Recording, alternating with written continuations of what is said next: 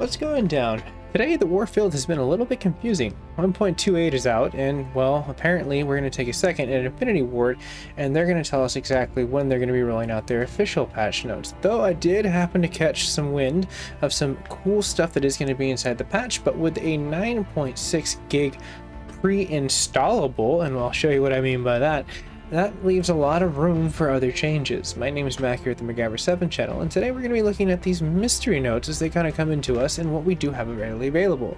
Now, already on the 8th, they rolled this out very fast for as far as what were changes directly on top of there. Now, I'll have this link down below, but one of the more interesting things happens to be over here inside of the gaming point, right above where it has the installable data. A lot of people are probably wondering, well, what's going down? Well, it seems like they're staggering, so everyone downloads directly inside of there. I've seen some people where it says the 14th, but I believe that is going to be on top of the other portion of the world for as far as that little different geosynchronization for time. So don't trip, all this thing's going to be readily available, as we can see the tweet from infinityward. You can see right over here, they say tonight they're going to be rolling it out.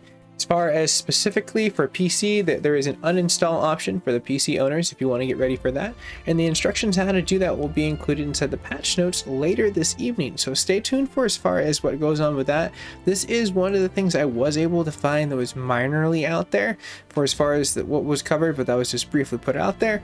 And the sources directly weren't from infinityward, are usually what I like to back up. So definitely take that with a light grain of salt. Later on tonight, we'll be looking at for as far as what definitely does change. So if you're new to the network, you can always like, share, and subscribe, and you'll definitely get that notification when it does come live from my channel, probably roughly right after 11 o'clock, but I have infinityward, like, unless you give me a little bit of a tweet directly, so I should be able to put it posted. So I'll see you guys and gals in the near future. Sorry about the first video. I know that kind of messed up because the audio wasn't there, but I figured that this was worthy at least kind of putting out there for people so they can kind of clean up the confusion.